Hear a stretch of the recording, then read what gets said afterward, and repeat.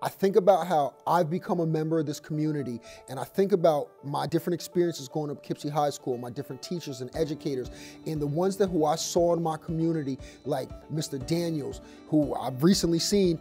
These are the persons who really stood out to me, and I wanted to be that same person. And now I've seen how my life is starting to take shape, and I feel like I'm becoming that person for others. And that's something that's really given me a sense of pride. The advice that I would give to incoming students is become connected to the campus as soon as possible. Get involved in an activity, join a club, get tutored, do some type of program on the campus, because when students are connected to the campus, their success rates improve. Also, the second thing that I would suggest to students who are just coming in is to find your support system. Build and develop your support network, whether that's with family, whether that's with friends, whether that's with people here at DCC. And regardless, I think at least one person here at DCC should be part of your support network.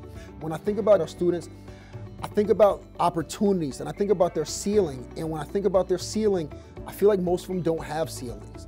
That whatever they still want to do in their career, that they still have the opportunity to do so. Almost everywhere I go, I bump into individuals like, hey, Professor Bell, hey, Mr. Bell, and I feel important. I feel I have a sense of value in like the things that I contribute towards doing, the ideas that I help disseminate and spread and introduce persons to, that they help shape these persons' lives, and that's something that really matters to me.